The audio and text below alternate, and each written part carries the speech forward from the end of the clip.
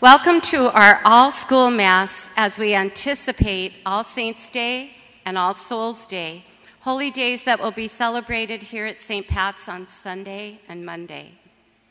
A special welcome goes out this morning to our parishioners and to our school families who are able to join with us today. Our celebrant this morning is Father Jerry Chapdelaine. Thank you for being with us this morning, Father Jerry. We thank our third grade classes for preparing the readings and prayers and artwork for Mass today. One of our new learning expectations says that we are reverent. One part of reverence is treating our church and belongings with care. Another part is participating respectfully and joyfully in this liturgy. You showed us what that was like this morning. You walked in quietly, you let yourself get ready for prayer, and you allowed the students and teachers and adults around you to get ready for prayer. We thank you. You're living out our expectation as we learn in faith. We ask you to do the same as you leave today. Let the Mass and the readings and the Word of God and the Eucharist stay with you quietly as you take it out to the world. We ask that you leave quietly at the direction of your teacher. Let us sing and pray together in joy, reverence, and holiness.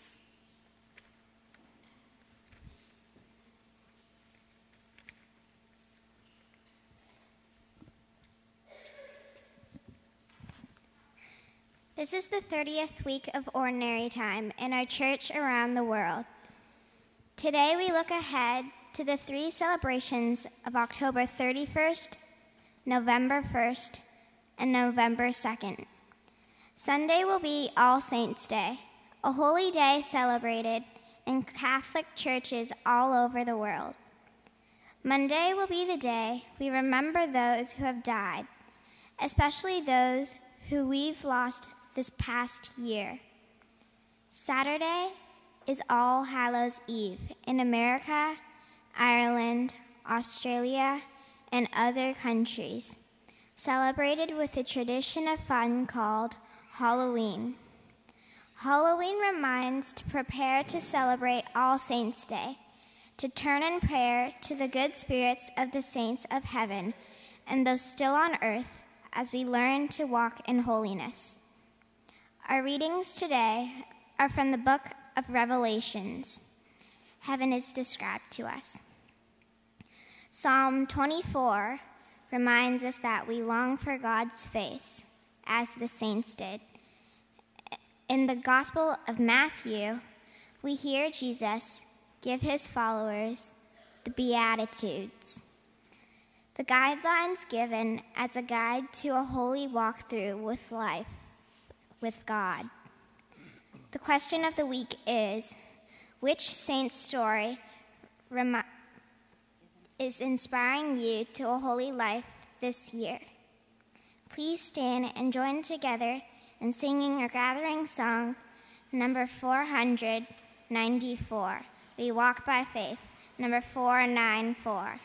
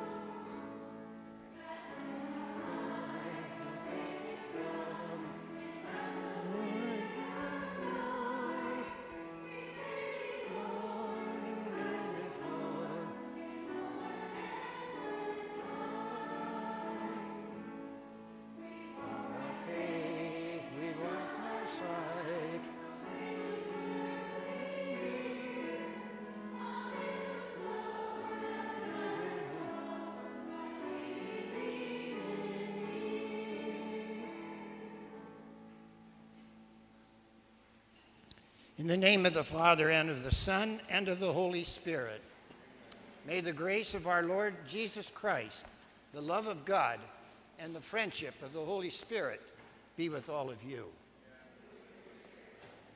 Well, we take a moment, everyone, as we always do, in preparation for the celebration of the Eucharist. And this morning, I'm just going to ask all of us to maybe bring before our God the times that we're disrespectful, the times that we're not honest, and the times that we find ourselves selfish. So we pray, Lord, have mercy. Christ, have mercy. Lord, have mercy. May the God of mercy and love forgive us for any of our faults and sins and bring us to that life which is everlasting.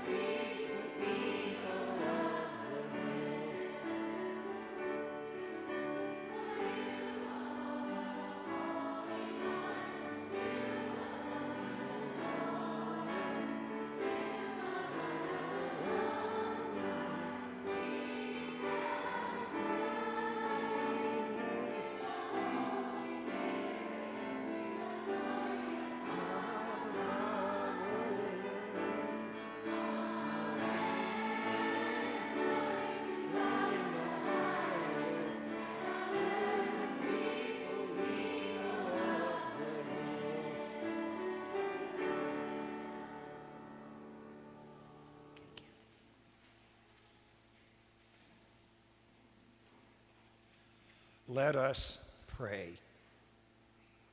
Almighty, ever-living God, increase our faith, hope, and charity, and make us love what you command, so that we may merit what you promise. Through our Lord Jesus Christ, your Son, who lives and reigns with you in the unity of the Holy Spirit, one God, forever and ever. Let's please be seated now and listen to God speak to us through the Word.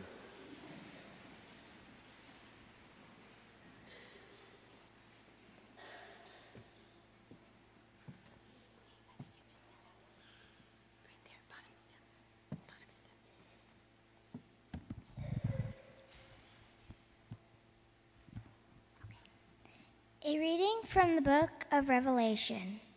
I, John, saw a large crowd with more people than could be counted.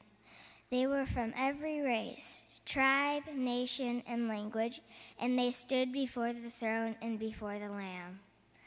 They wore white robes and held palm branches in their hands as they shouted, "Our God, who sits upon the throne, has the power to save his people, and so does the Lamb." The word of the Lord. Thanks be to God.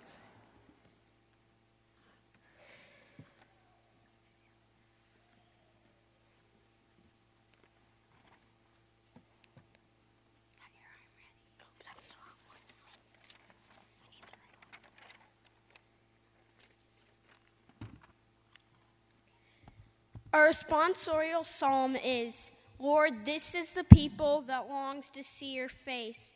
Lord, this is the people that longs to see your face.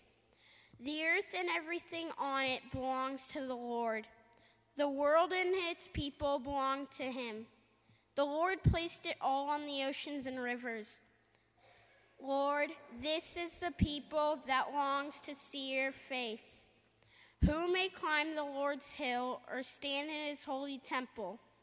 Only those who do right for the right reasons and don't worship idols or tell lies under oath. Lord, this is the people that longs to see your face. The Lord God who saves them will bless and reward them because they worship and serve the God of Jacob. Lord, this is the people that longs to see your face.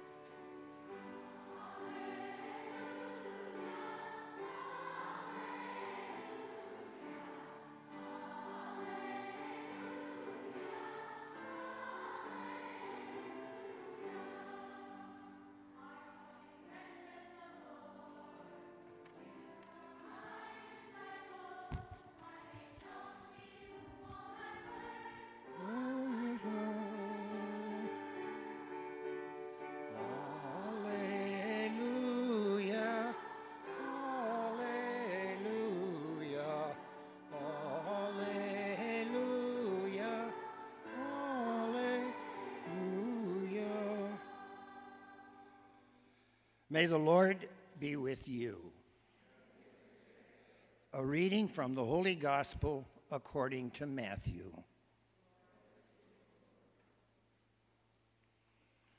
When Jesus saw the crowds, he went up on the side of the mountain and sat down.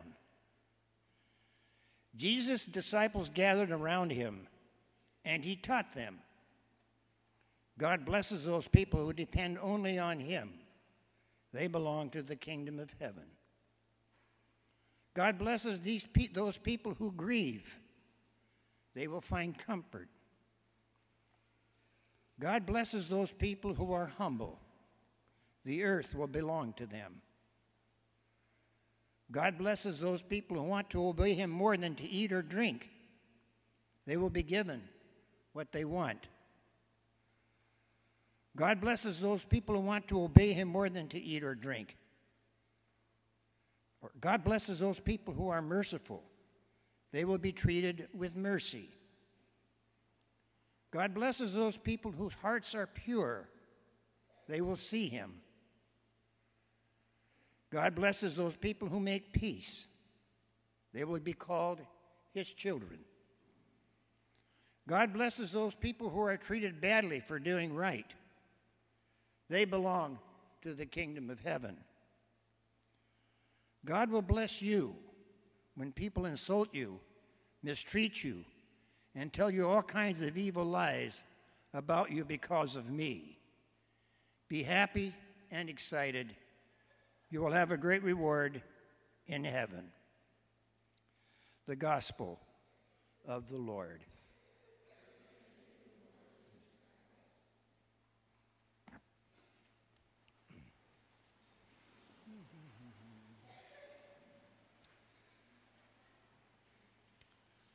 Well, we're packing a lot of stuff in during this course of this weekend, aren't we? With regard to the fact that it's All Saints Day and All Souls Day. Now, I got to ask you a question, and I'll accept any answer that you give me. Can anybody in here tell me what it means to be a saint? You can? What does it mean, man?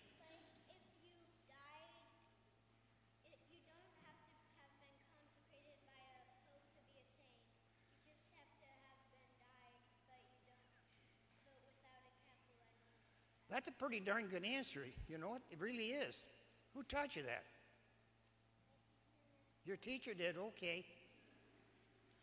Anybody else got a good response for me? Yes, right here.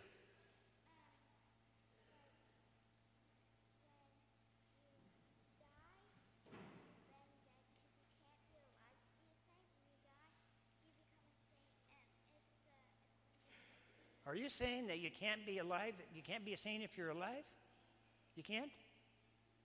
Geez, I think we got some saints in this church right now. No kidding, I do. Yes, partner, right here.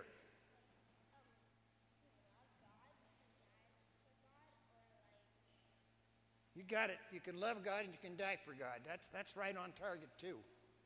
I got to tell you something. You know, I'm working over there at Bellarmine, and I asked a senior girl one day what, actually this happened not too long ago, as we were talking about All Saints, and I asked her what she thought holiness was, what it meant to be a saint. She says to me, it's to be human and do what God wants you to do. What does that mean? What does God want you to do? I got to get somebody right over here, partner. What does God want you to do? He wants you to do good, that's right.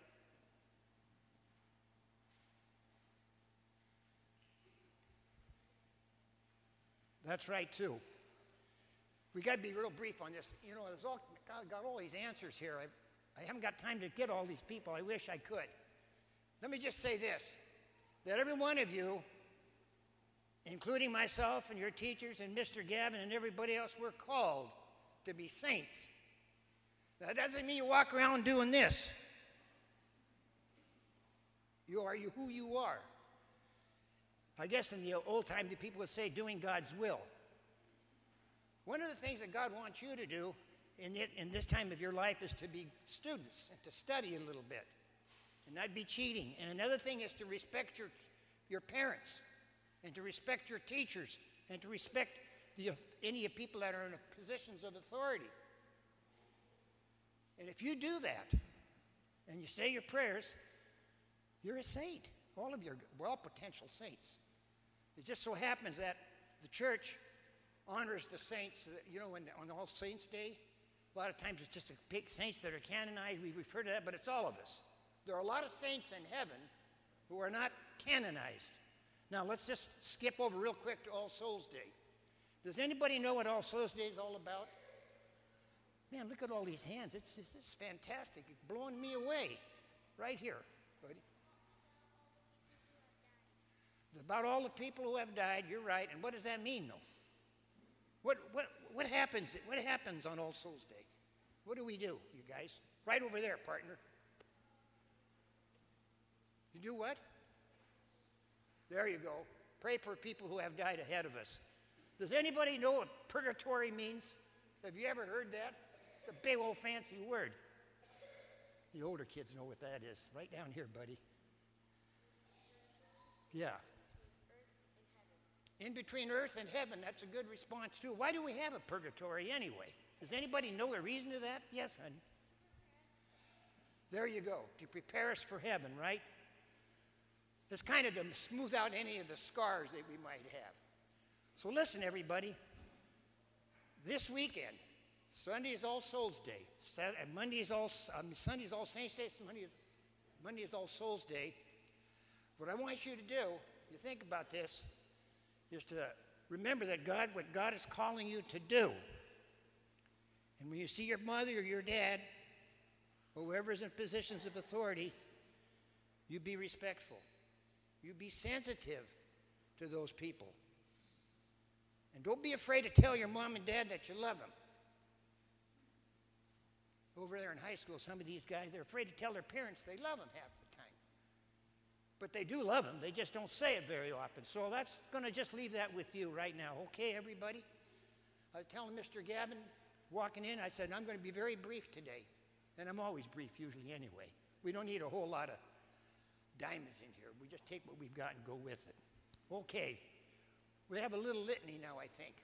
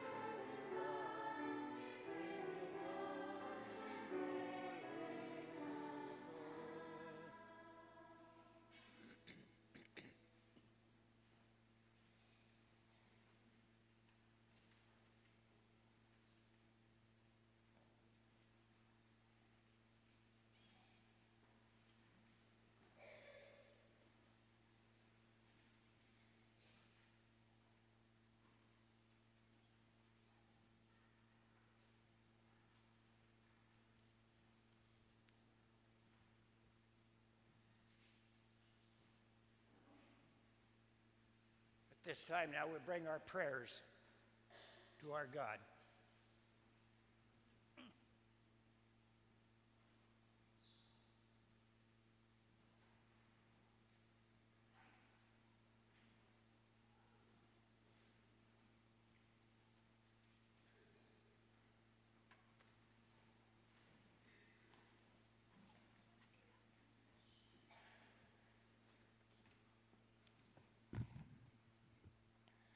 We pray for our Catholic Church, here and around the world, that we grow together in holiness. We pray in thanksgiving for the saints who have gone before us in the walk with Christ. May Catholic Christians around the world learn from their stories and be inspired by their faith. We pray to the Lord. Lord, hear our prayer.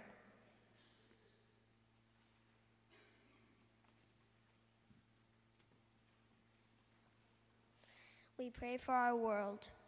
We pray in anticipation of All Souls Day for those who have died this year around the world and for the families. May each be honored and remembered. We pray to the Lord.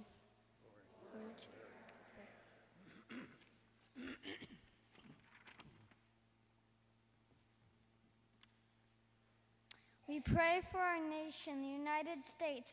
We pray that celebrations of Halloween will remind children and adults of the greater holiday, All Saints' Day, and of the goodness of holy life. We pray for those hurt by flooding this week in the South. We pray to the Lord. Lord, hear our prayer.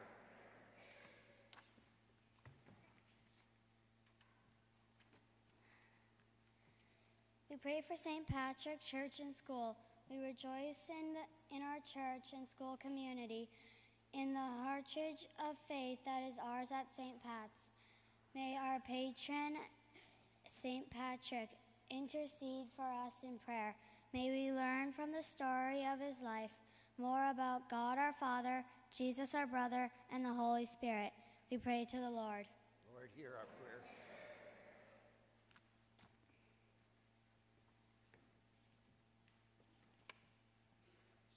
We pray for those in our community who are sick today in mind, spirit, or body. We especially pray for Justice Nicolau, nephew of Joe Nicolau. We pray to the Lord. Lord, hear our prayer.